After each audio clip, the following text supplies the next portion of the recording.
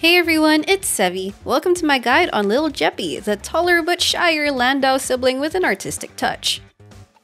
Gepard is known for his impressive defensive utilities as the standard 5-star preservation support, so in this video I'll discuss his abilities in detail along with his gameplay tips, Eidolons, best relic and light cone builds, and team synergies. Let's dive in! My name is Gepard Landau. I'm the captain of the Silvermane Guards. As a preservation unit, Gepard is focused on protecting your allies thanks to his very strong team-wide shielding capabilities. In most cases, he can even keep the entire team safe without the need of another abundance or preservation party member. But even though his ultimate's shielding is the highlight of his kit, his other support utilities are also quite valuable and not to be underestimated. So let's see what his entire kit has to offer. Gepard's basic attack does a 2-punch combo, and while the damage is nothing to write home about, you want Gepard to mostly spend his turns doing basic attacks to generate skill points for the team. Gepard isn't exactly a skill-dependent unit, so he ends up being really helpful for skill point economy, especially to feed your more skill point hungry teammates. On the other hand, Gepard's skill bonks the enemy with his guitar case. This has higher toughness damage compared to his basic attack. More importantly, it also has a 65% base chance to inflict freeze for 1 turn. This crowd control utility can be quite valuable in offering both offensive and defensive advantages. The most obvious benefit is that frozen enemies can't attack or use their abilities and have to use up a turn to remove freeze first. Some abilities have extra benefits when attacking enemies with a debuff or frozen on them, so Gepard can assist in enabling that. Frozen enemies can also stay in their broken state for longer since they have to use up a turn to thaw out. You generally still want to use his basic attacks more often to positively contribute to your team's skill point pool, and the skill's freeze chance is still subject to RNG and the enemy's effect resistances. But Gepard can be built in such a way that makes his freeze chance more reliable, and some team synergies will benefit a lot from freezing enemies. You might also want to break enemies faster or get more energy to fill up your ultimate cost. In such cases, using his skill can be more advisable. If you want guaranteed freezing, Gepard can also be the one to break ice-weak enemies to inflict freeze on them. Moving on, let's talk about Gepard's ultimate, his most valuable utility, as well as some tips on how to best maximize it. Casting it creates a very powerful shield for your entire team, which scales on his defense stat and lasts for 3 turns. This is a noticeable contrast from March 7th, our default preservation unit, since March's shield mainly comes from her skill, which requires a skill point and is single target. It has a 100 energy cost, which isn't bad, but if you haven't built energy regen or unlocked his ascension ability yet, it might feel like a lot at first. Anyway, Gepard's energy will mainly come from being attacked by enemies and using his basic attacks. If you need to squeeze out a bit more energy, you can use his skill, which generates more energy than a basic attack. Teammate abilities and effects can help, but for the most part, Gepard's energy is very self-sustaining once you progress enough with his build. If you don't have enough energy before initiating the battle, you can use his technique to immediately give your team a shield at the start of the battle, and this can last for 2 turns. This is very helpful to protect you until Gepard gets enough energy to start up his ultimate and keep it going. But if you do have full energy already, you can save the technique point for someone else and just use Gepard's ult at the start of the battle. It's also worth noting that the shield's 3-turn duration is based on the shielded character's turn, not Gepard's turns, which means that if a character is fast enough to take more turns than their other teammates, the shield can expire sooner. This will likely happen to units with really high speed or when you use advanced forward abilities like with Bronya or Sushang. All the more reason to ensure that Gepard's energy generation is reliable. In relation to that, you also want to be mindful of when you'll cast it. Since this is an ultimate ability, Gepard is able to activate at any time. But if your allies' turns are lined up and they aren't at risk of receiving damage yet, it might be better to save the ultimate right before the enemy takes their turns to attack. This is so that the ally doesn't spend the shield's duration unnecessarily. Of course, there might be special exceptions like when the enemy has follow-up attacks of their own, but generally speaking, just be mindful of when you're casting the ultimate to really maximize its duration. As for Gepard's talent trace, this allows him to revive once per battle with a certain percent of his HP. He also keeps the buffs on him prior to getting knocked out. While you generally don't want a battle to be going badly enough that this effect gets triggered, it's at least a fail-safe option if ever Gepard takes too much from tanking enemy attacks, especially since he's a preservation unit with the highest likelihood of being targeted by enemies, and more so because of his second ascension ability. Speaking of ascension abilities, let's go through them right now. His ascension 2 ability ability gives him a higher chance to be attacked by enemies. This is in line with his role as a preservation unit, as not only does he shield allies, he can also direct more of the heat towards him. Since he's got a lot of defense, he can more effectively tank hits than his allies, and he does want to get attacked for energy generation. Next, his Ascension 4 ability only kicks in when his Revive ability activates, as he now gets full energy when that happens, allowing him to immediately use his ultimate for more emergency defensive measures. Finally, his Ascension 6 ability increases his attack by 35% of his current defense, and this refreshes at the start of each turn, so any defense stat changes will also affect the attack gained. It gives him a bit more offensive value by increasing his damage contribution. So all in all, Gepard's a very simple unit to play with incredible defensive and support utility. He generates skill points for teammates, has largely self-sustaining energy generation, and has access to freeze, which can be an advantageous utility in a lot of scenarios. Once you get his ultimate up and his energy loop going, Gepard can keep on refreshing his shield to keep your allies safe. With a sufficiently built Gepard, you can expect his shields to be very comfortable protection. For his Trace's leveling priority, his ultimate is the most important, so keep it leveled up as high as possible to ensure maximum shielding. His skill and basic attack levels only affect their damage multipliers, which aren't as important, so these are very low priority. His talent level is also quite unimportant since it only affects how much HP he gets back when he resurrects, so basically just prioritize his ultimate among his major traces. For his Ascension abilities, unlock A2 when it's available. The other ones are very low priority, but if ever, start with A6 first, then A4. His minor traces boost his defense, effect resistance, and ice damage bonus. The defense traces are of course very important, and unlocking them if they're available is recommended. The effect resistance are lower priority but still useful, while ice damage bonus traces should be saved for last. Let's quickly see what his Eidolons add to his kit should you ever get duplicates of Gepard. E1 gives his skill's freeze base chance a 35% increase, making it have 100% base chance total. That makes it much more reliable, so you can worry less about the RNG aspect of it. This can also affect the target stats in his build, since a high default base chance can let you aim for less effect hit rate stats. E2 makes enemies get a 20% speed reduction for one turn when they get unfrozen from Gepard's skill freeze. This is an interesting Eidolon that further improves Gepard's crowd control utility, and a 20% reduction is pretty significant for pushing the enemy further down the queue and letting your teammates get in more potential turns before them. E3 increases Gepard's ultimate and talent level by 2. E4 gives your team a 20% effect resistance increase, which is an added layer of defense for preventing the enemy's debuffs. E5 increases Gepard's skill and basic attack level, and lastly, E6 is only relevant when his revive triggers. It advances him up the queue when he revives, and he gets 50% more HP back, which can potentially make him revive at full health if the talent level is high enough. It's a highly situational effect, but it's still something.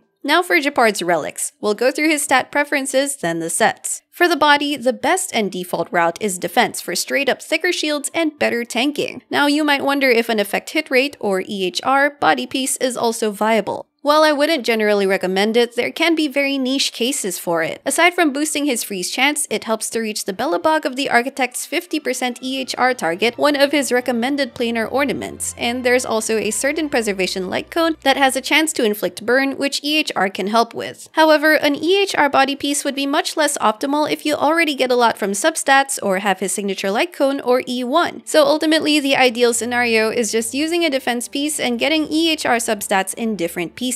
Of course, you can eventually experiment swapping into an EHR piece if you're comfortable sacrificing shield thickness. For the feet piece, speed or defense are your options, but I would recommend speed more for his late game build. Without it, Gepard's base speed is pretty low at 95, which impacts his turn frequency and can be quite detrimental in long battles. If he can't keep up, then he'll be able to generate less skill points for the team, which is one of his valuable roles. It'll also be harder to find opportunities to try to freeze enemies and gain back some energy through his basic attack or skill. If he also gets crowd controlled, being able to take a turn sooner can help get rid of unwanted debuffs sooner too. So even if Gepard is a tank shielder, speed has very notable benefits for him. If you're using one of the planar ornaments that need 120 speed, a speed feed piece will very likely be needed to hit 120 speed by default. Of course, defense still has benefits, and how much speed you already get from substats can also be a point of consideration. For the planar sphere, go for defense, and for the link rope, it's really important to have energy regeneration rate. It's a rare stat that you can't get through relic substats, so having that as the rope main stat helps immensely with Gepard's Jeopard's energy needs. Once you get a high or max leveled ER link rope on him, you'll likely notice a huge improvement with his energy needs. As for the substats, aim for defense percent, speed, and effect hit rate. Effect resistance is also good to give him more survivability and help brush off crowd control debuffs, which could hinder him from effectively protecting your team. HP is lower priority, but at least it helps him be a better tank. As for Gepard's relic sets, your best options are very straightforward. The 4-piece Knight of Purity Palace is his best overall set. It increases defense and the damage absorption of shields created by the wearer, which are both clearly important for Gepard. Then for your planar ornaments, the top choice would be Belobog of the Architects, as it gives 15% defense, and if the user has at least 50% effect hit rate, they gain an extra 15% defense. Even without it, the 15% defense it gives by default is still helpful, so don't sweat it trying to reach 50% EHR. If you could reach it with enough relic substats, then that's pretty good. His 5-star light cone also helps a lot since it gives 24% EHR at S1. Another good choice is the Fleet of the Ageless set. It gives the user more HP, but more importantly, it gives your team an 8% attack buff to boost your overall damage output when Gepard hits at least 120 speed. This is only recommended if you can meet the speed requirement, since the HP buff by itself isn't as helpful. A third option is Sprightly Von Wack, which boosts ERR by 5% to help with his energy. With 120 speed, it gives an advanced forward effect when entering battle, which helps Gepard generate energy sooner. Though even without the extra effect, the default 5% ERR is still useful.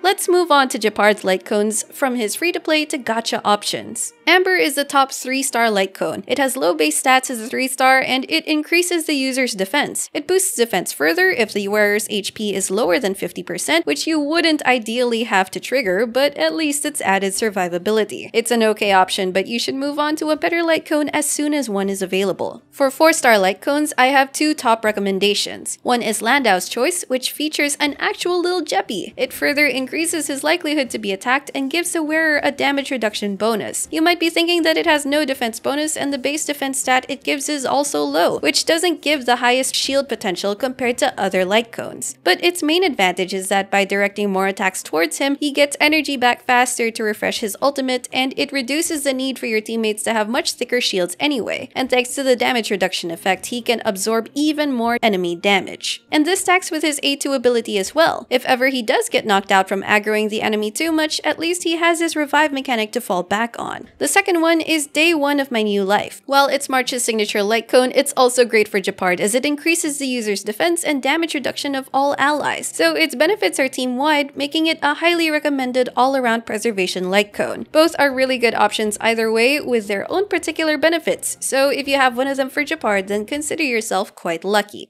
A next niche offensive option is the Trend of the Universal Market. What makes it interesting is that there's a chance to burn the enemy if the wearer is attacked, and the burn damage over time scales on their defense. Gepard has an innate taunt buff, so that further increases the chance of proccing this, and if you use Gepard in a damage over time focused team, like with Sampo, that gives him additional offensive synergy as well. However, it has a relatively low defense stat, which impacts Gepard's shield strength. One more 4-star option is We Are Wildfire, which is purchasable from the Forgotten Hall shop. It gives a damage reduction bonus to allies for 5 turns and gives healing at the start of the battle, which gives some pseudo-healing utility. But it doesn't have defense bonus, and if the battle takes long, then its effect becomes less valuable when you could have something permanent like March's light cone. Then his best in slot and signature light cone is the 5-star Moment of Victory. It has the highest defense stat, gives huge defense bonuses, and also gives effect hit rate. It also makes the user more likely to be attacked, which makes him a more effective team tank and gets energy back faster. There are 2 more light cones that you might be wondering about, but I have more reservations about them. First is the Battle Pass Preservation Light Cone This Is Me. While it gives a high base defense stat and some defense bonus, its ultimate buff will be useless on Gepard since his ultimate does not deal any damage. It's a stat stick at best, but I would not recommend getting this as your Battle Pass reward just for him. Second is the Texture of Memories, which you can get from Herta's store by playing Simulated Universe and getting the store currency. The high base defense, effect resistance, and damage reduction stats are fine on Gepard, as well as the emergency shielding. However, I would first prioritize getting either the Destruction or Hunt light cones in the store to give to your DPSs. And if you do have viable 4-star options mentioned, then that makes this light cone far less appealing. Finally, let's discuss Gepard's team synergies. As a preservation unit, he's not someone that you create a team around. Quite the opposite, actually. Gepard is a very flexible defensive unit that can easily slot in most teams to address their survivability. As a strong team-wide shielder, you can forgo having a healer and completely rely on his shields, though of course, you can always slot in another abundance or preservation unit for more comfort if you really want to. Since he's also a great skill point generator, he also helps with your team's skill point economy, especially if you pair him with skill point hungry teammates, which is actually most of our damage dealers. He has such good general support value that he just works so well in most teams you need him in, so let me just point out a few particular synergies you can note. While his freeze crowd control utility is also generally valuable for many teams, this can further synergize with slow effects from teammates like Welt or Dan Heng to really delay the enemy's turns and abilities. Since freezing enemies can also prolong their broken status, this can synergize well with units that exploit weakness broken enemies like Su Xiang's sword stance and E1 effects. He's a really incredible pairing for Yanqing. Yanqing's Soul Steal sync buff disappears when he gets damaged, so Gepard can aggro enemies away or shield Yanqing really well to prevent the damage and preserve the sync state. Gepard also helps a lot with Arlan since Arlan wants to keep his health low enough, and Gepard's stick shields can help Arlan be more in control of his own health and keep it at an optimal low zone. Pella has some nice synergy with Gepard since she can increase your entire team's effect hit rate, and if you have her E4, she can also reduce the ice resistance of enemies, which boosts Gepard's damage output. There are cases where Gepard isn't the best defensive support for your team, like with teammates that might want to get hit. With Clara, for example, he competes for aggro due to his Ascension 2 ability, and more so if you use aggro increasing light cones, so that might reduce the opportunities for Clara's counterattack to proc. His freeze utility also becomes less viable as you want enemies to attack and proc Clara's counterattack. And if you want a super shielded team, you can pair him with March, who at least has some synergy with him since casting her skill lets her proc counterattacks if any shielded character gets attacked, and she can contribute as well in freezing enemies with Gepard. You might end up doing less damage, but it's really comfortable. Lastly, for the team arrangement, Gepard will be attracting a lot of enemy hits, so AoE enemy attacks can hit allies right beside him. In that case, if you want a certain unit to avoid getting hit by splash damage, place them opposite from Gepard's position. However, another way you can exploit his high aggro is by placing a teammate who you want to recharge energy faster beside Gepard. This is because even splash attacks generate energy for those who get hit by splash damage, and if your Gepard's shield is thick enough, they should be able to take the hit without getting damaged anyway. It's a riskier strategy, but it can be really helpful to further optimize your energy generation if done successfully. And that's it for this guide on Captain Jeppy. Right now, he's the only preservation unit that can't be obtained free from playing this story, making him a somewhat premium unit at the moment. But considering how meaty his shields are and how well he can protect his team, I think he lives up to those high expectations. If you pulled Gepard, whether you were hoping for him or not, I definitely think he's a character worth investing in to increase your survival options in team building, especially for Memory of Chaos and Forgotten Hall battles that need 2 teams to clear. This guy is definitely made to protect you with his life. Let me know in the comments what you think of Gepard, whether you're a Gepard haver or a Gepard wanter. If this video helped you out, don't forget to leave a like, consider subscribing to my channel if you haven't already, and I will see you all soon. Take care! My apologies. I still have an assignment to attend to. I'll have to see you off from here.